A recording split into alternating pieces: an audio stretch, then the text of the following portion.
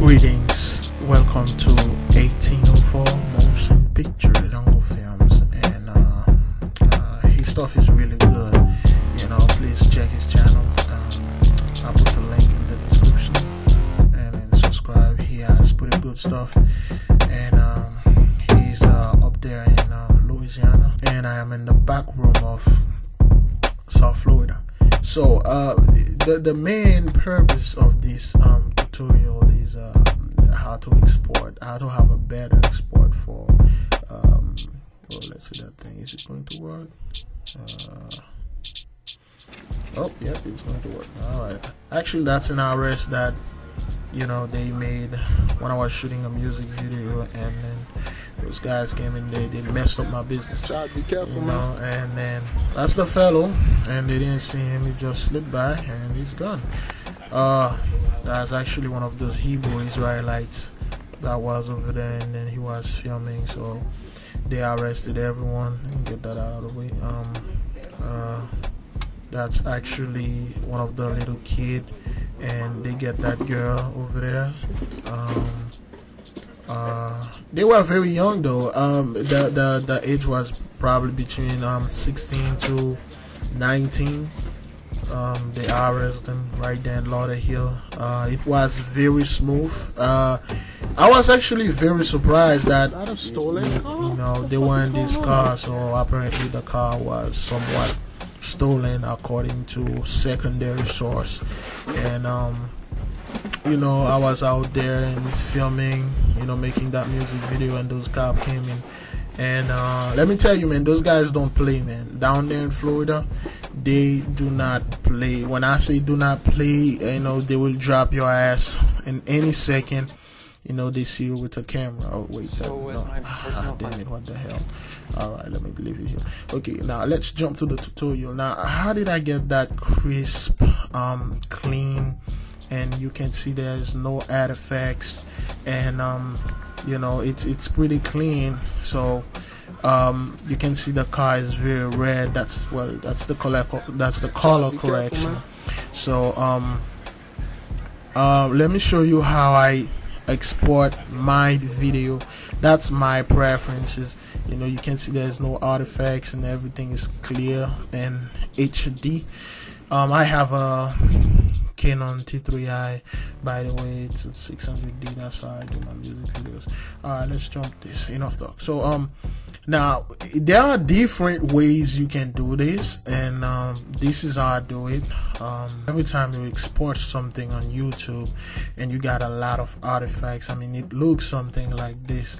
Whoops, that's not what I wanted to show. Alright, oh, that's my SoundCloud thing. Oh, if you need free beats, you can go to SoundCloud and get 1804 Motion Pictures, and then that beat that's playing in the background right now, the name is creamy stuff. So creamy things. So if you want that beat, just go ahead and like my page just go ahead and click the like button, and then like my page 1804 Motion Pictures, and you download the music, the beats for free. Now let's jump to the tutorial. Now you want to export this. There are many ways you can go and do. What my export is this file click this file export media.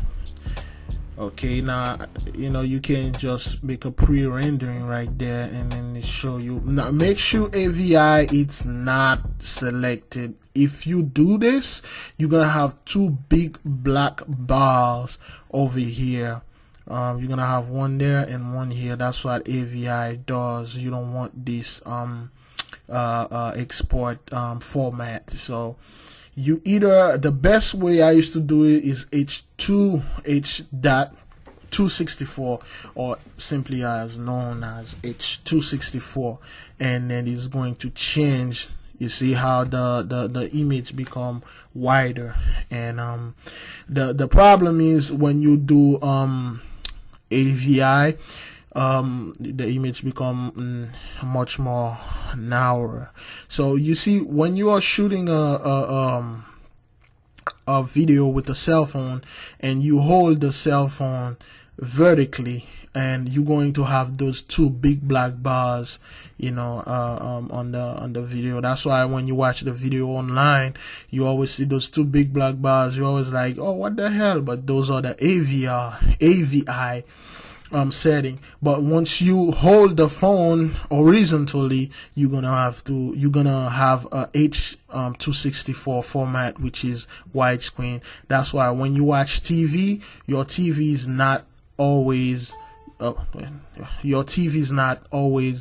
vertical, it's always horizontal. That's how the human eye see. We always see things horizontally, not vertical. So that's why we choose H. Well, I assume the H stands for horizontal, but it's not. It's something else. I'm not going to go into that. So the preset related to matching source. Now, you got to be very careful, because when you go to matching source, you just, you know, if you uncheck the matching source, and this is 1920 by 1080, that's was recorded on my T3i with 24 frames per second, and that's how you should leave it. So if it was like 60 frames per second, it would have say 1080 by 720, which I will get in that later. So, you know, and you check this. Let's rename that. I'm gonna rename this. Oh, no, that's it's not gonna be good. I'm gonna rename this arrestation. I don't know if this is an English word, because I speak French. Arrestation. Arrestation des Noirs dans une supermarket. That's French for you. Va te faire foutre. That means good morning. Yeah, so you go down there. You left this, you know, you rename it, and make sure you put it somewhere you can find it. You know, you don't want to really mess with those things, but since my footage was taken with 24 frames per second, you know, I don't usually change. I don't usually switch to 24 frames per second. I always choose 23.976. Since we did not record on a film HDV, we choose progressive. We don't need no pull up, no pull down, so we leave it at progressive. And then the aspect ratio, it's 1 point pixel. So we don't have DVs. Those are for DVs and HD anamorphic or metamorphic or metamorpholy or whatever you want to do. And I usually let the bit rate 15 to 16,000. In this case, we don't want this. We just want the original thing. And then you click Q. Well, in French is que, which is meaning line. Let's put this in line. Q, que. We're not gonna click export. I got another plugin that coming with Post CC. We click que right there, Q. And then it's going to export the data to another thing. In the meantime, let's watch something funny on YouTube. There's always something funny in there. Oh yeah! Hi! Oh, okay.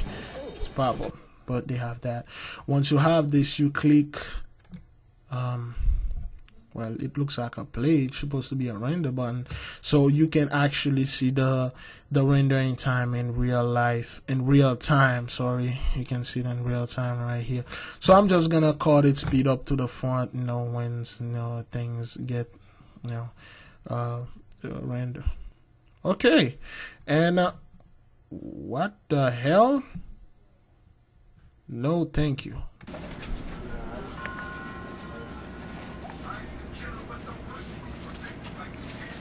See, everything is like the way it was. Be careful, man. The mirror effects, if you want the mirror effects, you know, all that, you know, these effects called the threshold effects, you want that, let me know, I will do it. The flash, the glowing. Alright, well, anyway, guys, thank you for watching.